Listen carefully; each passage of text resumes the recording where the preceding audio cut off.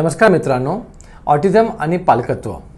तर ज्या वेळेस सर्वप्रथम पालक हे स्वीकारतात किंवा पॅरेंट्स हे स्वीकारतात की माझ्या मुलाला ऑटिझम आहे किंवा ऑटिझम स्पेक्ट्रम डिसऑर्डर आहे, तर सर्वप्रथम ते हतबल होतातच, निराशे होतात. परंतु हळूहळू ते ॲक्सेप्ट करत जातात आणि त्यांना मान्य होतं की माझ्या मुलाला ऑटिझम स्पेक्ट्रम डिसऑर्डर आहे. हे झाली पहिली पायरी.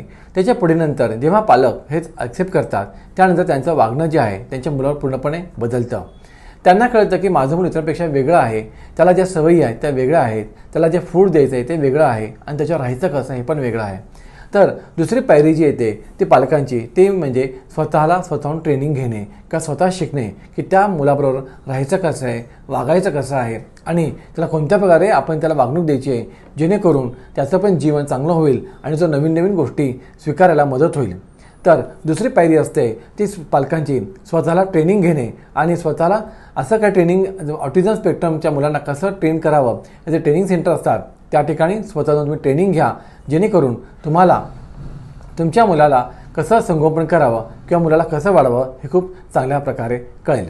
जर तुम्हाला हा माझा व्हिडिओ आवडला असेल तर माझ्या व्हिडिओला जरूर सबस्क्राईब करा, लाईक करा आणि मित्रांशी शेअर करा. या आजाराव्यतिरिक्त मी अजूनही इतर आजारांची माहिती देत असतो, त्यासाठी माझ्या चॅनलला जरूर सबस्क्राईब करा. थँक्यू.